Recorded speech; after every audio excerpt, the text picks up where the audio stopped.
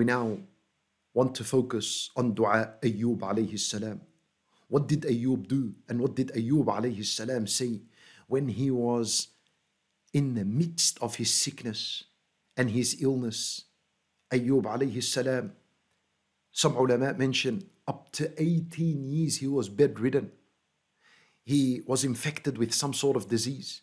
The entire town ran away from him. They feared that they might catch what he caught.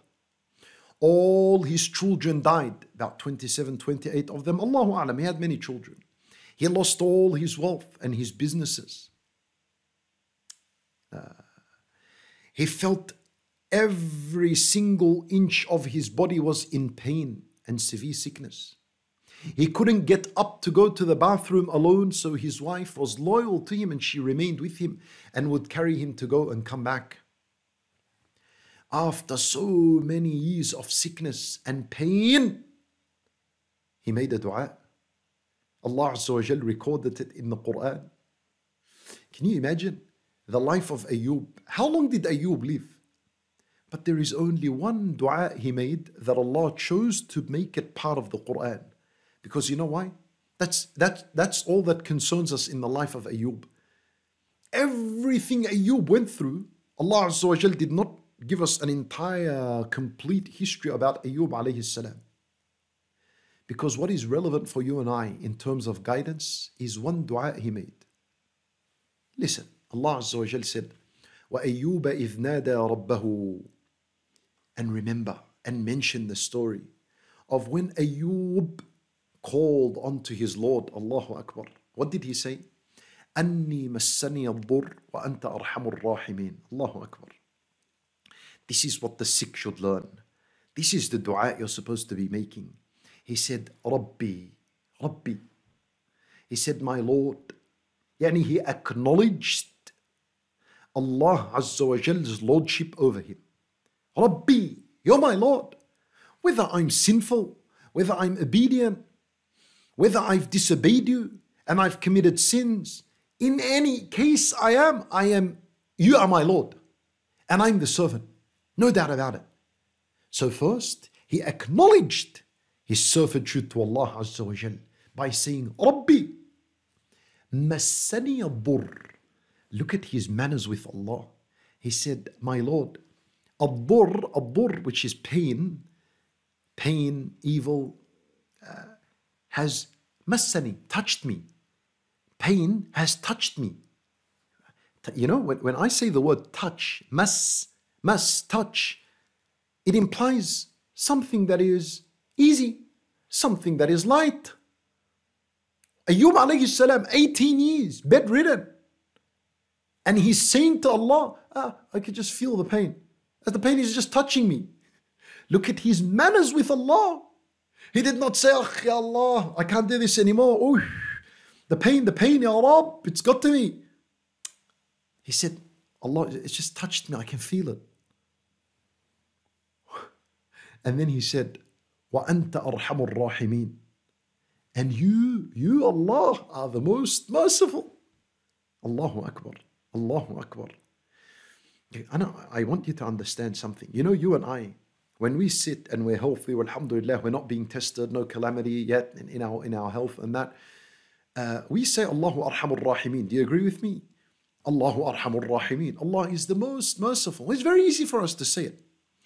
But say, Allah is the most merciful when you have been sick for 18 years, cannot move from your bed. If you say Allah is the most merciful, in that position, you have achieved something huge in your life. And this is what Ayyub alayhi salam did. 18 years, maybe more, of sickness. And not one day he lost his hope or trust or faith that Allah is the most merciful. He never ever doubted this one bit. Allahu Akbar.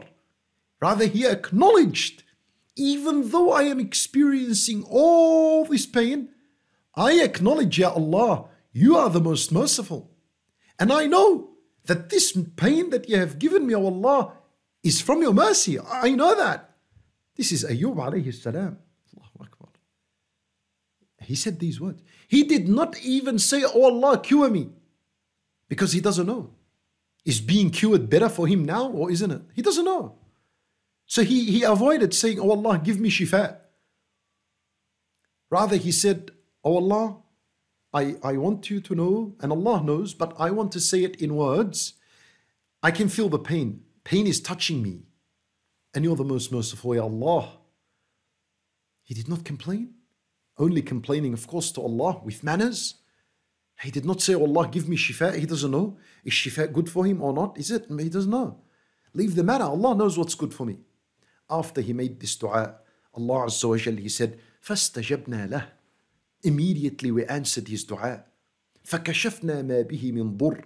And we removed his sickness and his illness. There's no such thing as chronic illness in the sight of Allah. There is no such thing of an illness that is not cured in the sight of Allah. Allah, in fact, his name is Ash-Shafi. That's his name, Ash-Shafi. His name is the one who cures. You know? Ash-Shafi, not ad-dawa. You know, ad-dawa means medicine. Sometimes medicine works, sometimes it doesn't work. But shifa, cure 100% of the time works. That's his name, Ash-Shafi.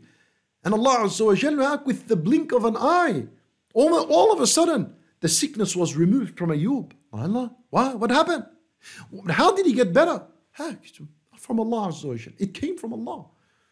Bas, don't ask how, where, when. It's Allah. Yeah, that's enough of an answer. Wallahu ala kulli shayin qadir. Khalas, end of story. That's how the sickness was gone.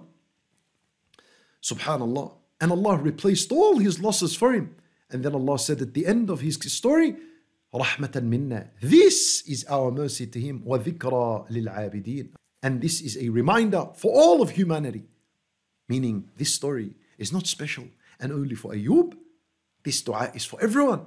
And Allah Azza wa Jal could bring a miracle of recovery for anyone he wants at any time he wants.